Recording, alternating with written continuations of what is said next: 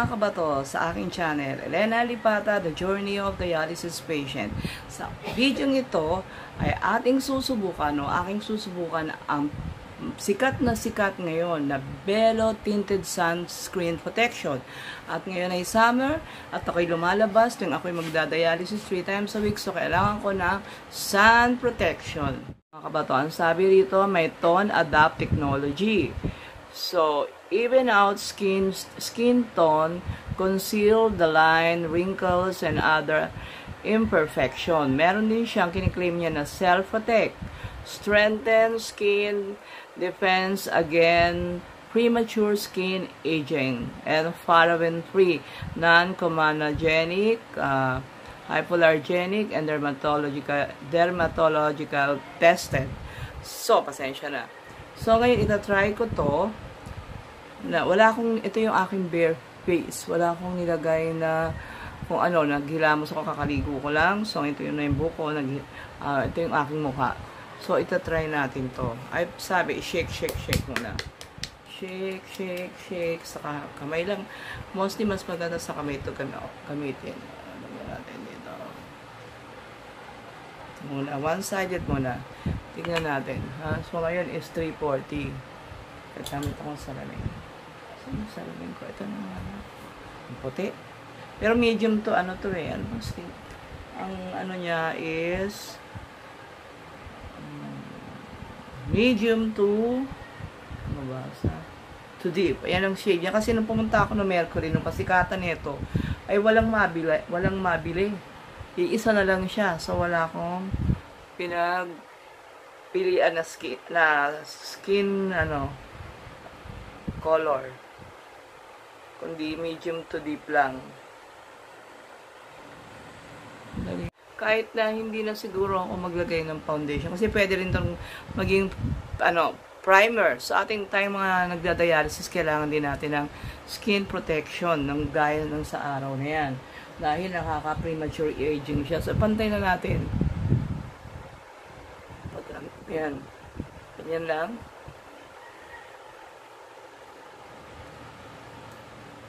Daming kung pang nilagay eh. Oh.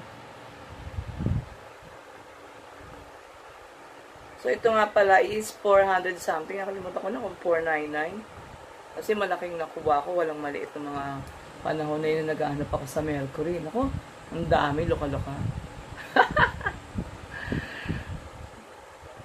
Kalat lang natin sa leeg. Dali niya matuyo eh. Oh. Matte finish din siya. So, parang kadaling may foundation. Nakakatuwa ang Bello kasi yung ibang mga sun protection dati nung naalala ko nung kabataan ko, very oily sa mukha. Diyos ko, kaya nga hindi ako naglalagay nun eh. Kasi hodang malang skin protection. Pero ito, pwede mo siyang gawing foundation. Yan o. Subukan natin siyang patungan ng Nichido. Ito, meron ako ditong Nichido Final Powder in a Creamy Glow. Ayan. So, titignan natin. 3/4 to 4, natitignan ko kung hanggang saan ito mag-ano ng oil niya.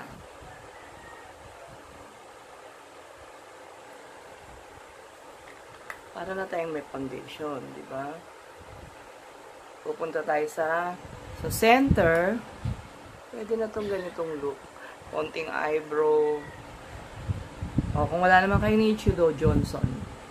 Mga Johnson baby powder.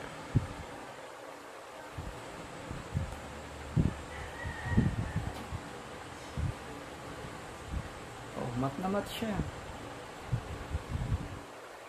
Tayo lang natin sa mata ko. Kasi may yan. Oh. Konting lip shiner. Konting eyeshadow. Bongga. So, ito, titest natin to. Ngayon is 3/4 to 4. Titignan ko to hanggang mga 3 hours to 4 hours. Nandito pa lang naman ako sa bahay. Wala akong lakad. So, may sasuggest ko din to sa inyo mga kapwa ko nagdadialysis o hindi mo nagdadialysis. Meron daw na itong maliit pero yung nakuha ko nga lang ay malaki. So, sa akin, pwedeng magandang effect, pwede rin sa inyo, hindi rin magandang effect. So, hindi pare-pareho ang effect nito. Depende sa skin. Pero sa akin, nagugustuhan ko siya. Gusto ko siya dahil parati akong lumalabas. Kailangan ko ng sun protection for premature aging. So, yun lang mga kabatot. Ako'y magbabalik mamaya at papakita ko muli ang aking mukha. Oh, ako'y nagbabalik. It's been 6 hours now since last 3:40 p.m. na nilagay ko ang Bello Tinted Sunscreen. And now it's 9 p.m. na. At ito na po ang aking itsura. After 6 hours after na nandito lang sa aking skin ang Bello Tinted Screen, na nilagyan ko ng Nichido light powder o press powder. So, ang aking verdict dito, maganda siya. Hindi ako masyadong nag-oily, hindi pa ako nag-black. Hindi siya oily gaano sa aking mukha. Parang mura lang akong suot. So, pwede itong everyday na gamitin pagpunta ko ng center. Kung nabawang mamamalengke ako, nagusto ko ng sun protections. Napakasimpleng pag-makeup, nakasave ako ng foundation kasi ginawa ko siyang foundation. At the same time, sunscreen protection pa. And then, little bit pulbos lang or press powder there para more mattifying siya. And then, little bit eyebrow, little bit lip balm or lipstick. That's it. On the go na. Ready na to go to the center.